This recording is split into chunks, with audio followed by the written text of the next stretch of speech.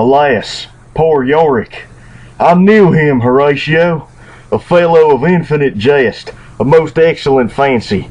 He hath borne me on his back 1,000 times, and now how abhorred in my imagination it is! My gorge rises at it. Here hung those lips that I have kissed I know not how oft.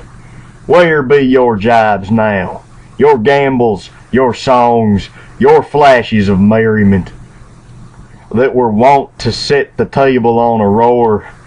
Not one now to mock your own grinning.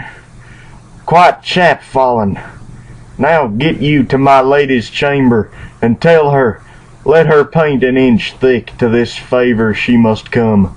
Make her laugh at that.